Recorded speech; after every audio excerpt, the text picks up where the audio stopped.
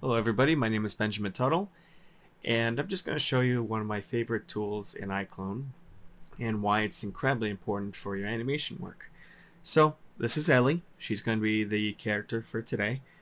I'm going to play this motion from the City Life pack, and I'm going to show you what's wrong and why my favorite tool actually helps this dramatically. I mean, it's not a bad motion, but it's kind of missing something. And this just recently came in from an update, and it just absolutely changed. It made things a lot easier. They had an older version, but I really like this one. I used to keyframe it all the time, but now I kind of do a puppet tool. I used to avoid them, but now I just can't stop using this one. I'll let you take a guess. What's the first thing that you look at when you look at a character? The first thing. It's the eyes. So I'll show you what it is. Let's just make sure it's stopped here.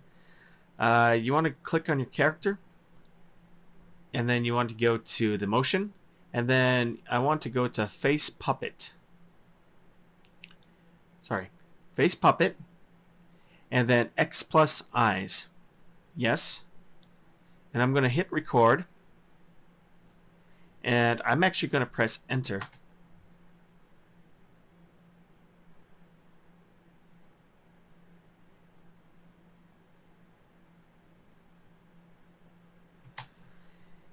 And let's see how this works.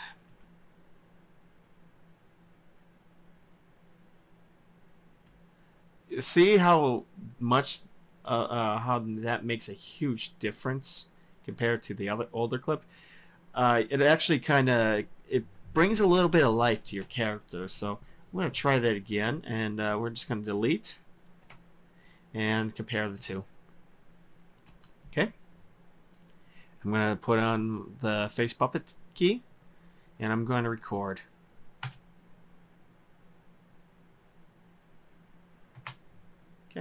See how that does. And not only that, but also have a reaction, because there's something called anticipation. So we'll do mouth, and let's just do a little smile, and I'm also going to make sure it blends, and go. Maybe not that. Oops. I'm going to turn down the strength for that one, and try it again. And 3, 2, 1. And there we go. It just kind of brings a little bit of life to your character, and it's incredibly important. It pretty much separates the mannequin dead eyes look of, you know, what of like no editing or facial animation work. Just a little bit of tweaking and adjustments and knowing what your character reacts, feels, just anything to make your character a lot more human makes a huge difference, and it starts with the face and it starts with the eyes. So hopefully this will help you. This is my favorite tool in Iclone because it just brings life to the character. So if you like this video, feel free to like, comment, and subscribe. Thank you very much.